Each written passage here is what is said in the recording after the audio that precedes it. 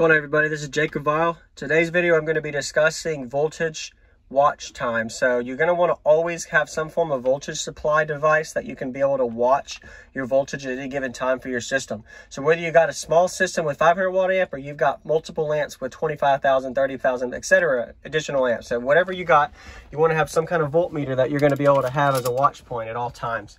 What I mean by that is you need to have something that you can visually go by. Sorry, it's a little loud.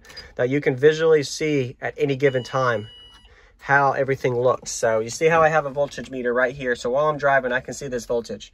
And right now my vehicle's off for this video discussion, but this is something that you definitely need. This is going to be not new. This video is not going to be for people that don't have a voltmeter already, but this is still good for you guys to understand how I wire it. That part you're going to want to know for the guys that know this. So how I wire this, you're going to want to know. But for the new guys that don't have a voltmeter, you need to get one. Whether you have a cheap one, just look it up, Google it, look on Amazon. Just find a site. You can find voltage meters to be able to monitor your output of your battery supply. So where your voltage is always at, whether you're driving, you're at idle, etc. So one thing before I start with this is your voltage should never go below like 12.12, 12.2, 12.3. At any given point, anything below that is very, very scary and dangerous. It starts leading to more heat, clipping, distortion, a lot of things like that. And when your vehicle's on, obviously 14.4 or higher is good. Some people running even up to the 15s, depending on how your alternator supply is. But anyway, concept of this video. So always have a voltmeter for your system. So now I'm going to go into how I wire this, and this is for any guys, whether you've done this for years or not. You guys can let me know in the comments if you agree or not. So where do you run your power supply from? So a lot of people run it straight to their head unit power, which is a no-no, because what happens is, how do you know what your voltage is in the back of your amplifier? Your amplifier is what's going to be causing the most draw for your current. So your power wire that's on your voltmeter, regardless of what kind of voltmeter you got, just use this concept. Your power wire is the most important location point. Your ground, you can ground from your head unit. I personally ground it from the back battery. You can also use your blue wire to turn it on from your head unit. But your power wire is your voltage supply number. So where this comes from is very important. I would never wire this from the head unit because your amplifier is pulling the most current. So what I'm going to show you is this is where you want to put it. There's two options, of course, and some of you guys that already watch and know what I'm going to say, but it's for the guys that are learning. This is for people that are still learning.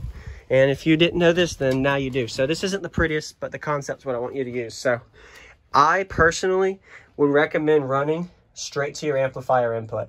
If you have more than one amp, then just choose one of them. But this is the most efficient place to place your voltmeter reading location, is on the power wire of your input for your amplifier.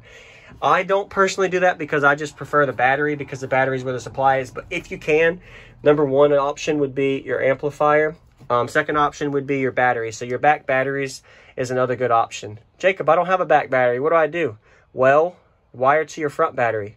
It's better than your head unit because your front battery is your main battery reserve supply area, and you're going to have some form of variation between your head unit and your back battery. And that voltage range difference can be from like 0.2 to variance of over a whole volt. It just depends on the electrical system of your vehicle and how your grounds are. But anyway, so I just have, that's why you have a little raggedy wire you see here. It's literally some cheap 14 gauge. So that's my power wire ran to my front voltage meter reader. And of course, this is a constant current supply, but I'm telling you, this is what you want to be able to read from.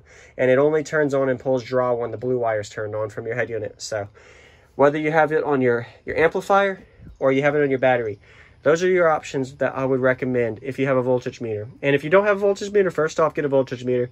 It's scary to not know what your voltage is when you're playing, or even when you don't have a system, and just to know your voltage in general. It's nice to know, because if you start having electrical issues, the first thing you want to look at is your voltage.